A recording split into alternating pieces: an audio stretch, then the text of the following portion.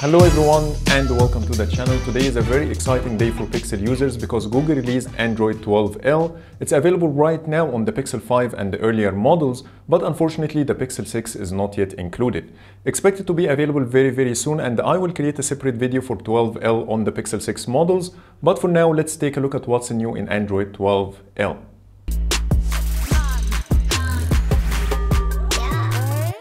Let's start with the build number. It's SP2A220305.012.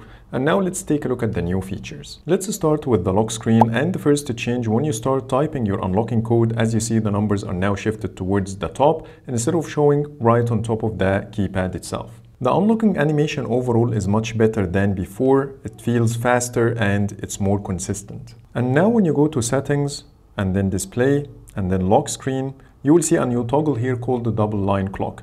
This option will allow you to turn off the centered clock of Android 12 in case you don't have any notifications, and it will always stick towards the top left corner. And as per Google, the at-a-glance widget should be able to show you the battery percentage of your Pixel Buds on the lock screen and other supported accessories as well. But unfortunately, the feature didn't show up yet on my phone. However, I have my Pixel Buds connected already, so I will create a separate video to talk about these missing features once they show up. Now let's talk about the home screen. And the first change is in the folders color. Now they match your device theme instead of always using a transparent white color. The second change is in the home screen overlay menu, and now I have a quick wallpaper picker that shows the most recent ones I have. It can show up to 5 wallpapers, but in this case it only shows 3. Unfortunately, it doesn't work properly when you set a wallpaper using a third-party app. So in my case, I have a different wallpaper from the one that has a tick sign on top of it. And when I tap on it, nothing happens. It only works the best when you switch between the Pixel wallpapers that are already included in the Wallpaper and the Style app. But once you set a third-party wallpaper, it doesn't pick up the correct one.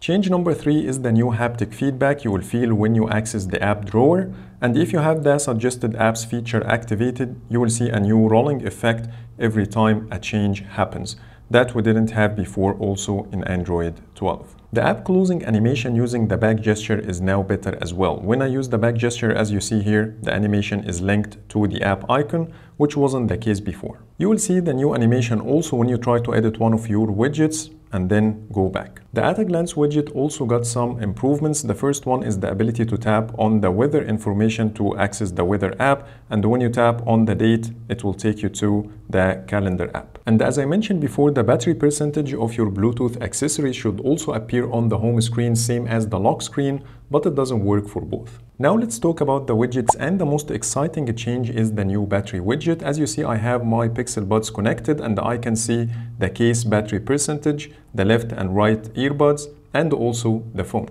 The widget can be resized. This is the smallest one you can get, and also you can make it as big as the entire screen, but it looks a little bit ugly, so I think this is the best size you can use. And also it looks fine when you use it that way. You can also see some icons to give you an idea about which device it belongs to, and here is how it looks, so you can resize it the way you want. And when you tap on any of the devices, it will take you to the relevant page. So for example, when I tap on my phone, it will take me to the battery page under settings, and when I tap on my Pixel Buds, it takes me to the connected devices under the Bluetooth settings. To get this new widget, you need to update an app called Settings Services, but unfortunately the version currently available on the Play Store will not activate it for you, so I will leave the download link for the proper APK. Once you install it, you will see it under your Widgets picker, then scroll down a little bit until you see something called Settings Services, expand it, and you will see the widget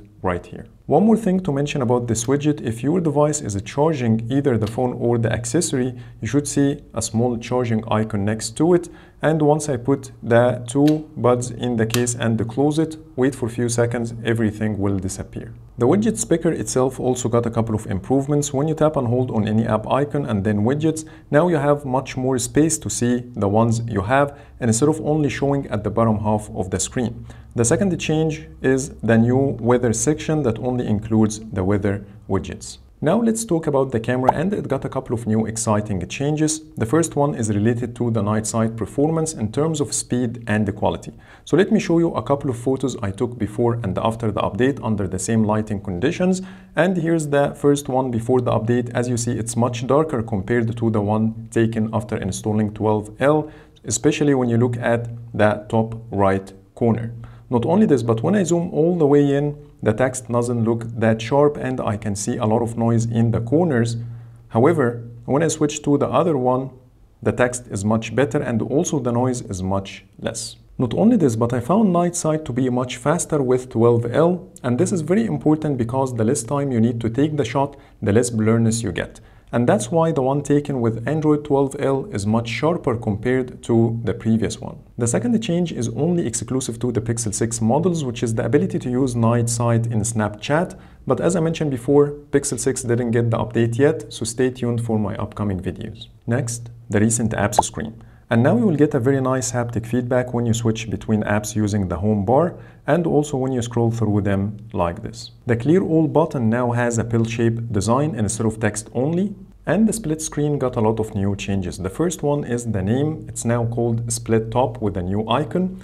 And when you tap on Split Top and try to go to the home screen to pick an app, it will dismiss the whole thing, not like before. So that means your only option is to choose an app from your recent apps screen like this. Double tapping on the separator will swap the apps, which is a nice touch. Also, the split screen windows are now much rounded compared to the previous version, only with the Pixel 5 and Pixel 4a models to match the device shape.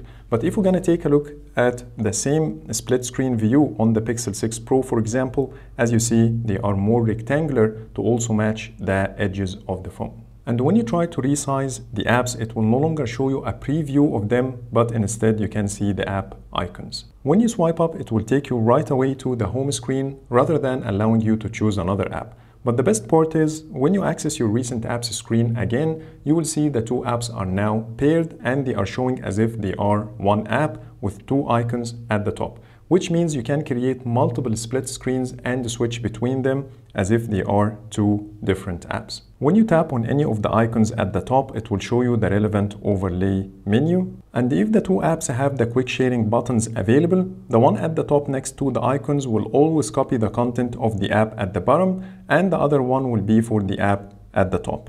So let me show you this. Sometimes it doesn't work, as you see, it's buggy. I'm tapping on the button, but it doesn't allow me to do so.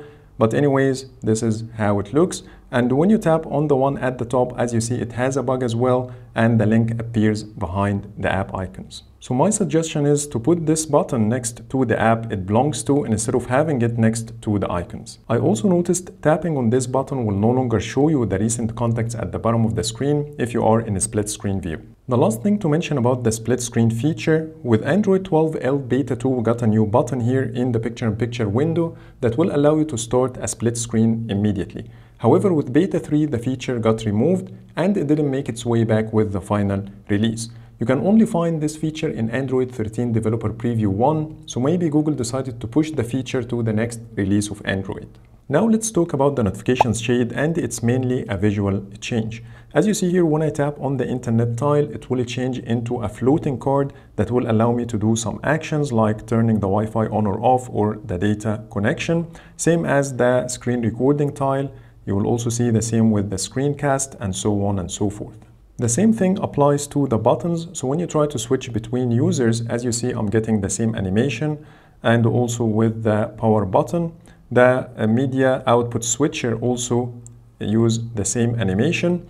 One more feature here, when you activate the airplane mode and then tap on the internet tile, now there is a quick shortcut to turn off the airplane mode. But this new behavior doesn't apply on all the tiles. So for example, when you tap on device controls and then go back, as you see, it quits the whole thing and it opens the controls in a separate page. So I wish Google will also apply the same behavior to the device controls tile. And with Android 12L, if you don't have any notifications, the notifications text will appear in the center instead of showing at the top, which will make it easier for you to access the notifications history. Now let's talk about some random changes throughout the OS, and the first thing is the sound and vibration card. First, it's taller with more rounded corners, and the buttons are using a pill-shaped design with a fill color. You will no longer see line separators and everything looks cleaner now. And that's exactly the case with any overlay card you will see on the phone. So for example, when I turn off the camera access and open the camera, this card has the same design language as well. Under the Styles and the Wallpapers app, we got 3 new wallpapers under the Curated Culture category to celebrate Women's International Day. Next, Gboard. And now when you type any word like happy birthday, for example, and then add an emoji next to it, you will see new stickers got created with the actual words, and instead of only using the emoji stickers. And this is a new feature in Gboard I already have on my 6 Pro without installing March feature drop. But maybe I got this feature without installing the update because I'm registered to the beta program of Gboard on the Play Store. Google also announced a couple of new features in the phone app. The first one is the ability to check the business's waiting time before calling them, and the second one will allow you to choose between the IVR options using your phone screen instead of listening to them. Both features are only available in the US, English only, and they work with the toll-free numbers. The features can be activated on the Pixel 3a and later. All other features are only exclusive to the Pixel 6 models, like using night sight in Snapchat. The Recorder app now supports more languages, same as the live translate feature. So that's pretty much it for today. Those are all the new features I spotted in Android 12L. Please let me know in the comments if I missed anything. But for now, thank you for watching and see you in the next video.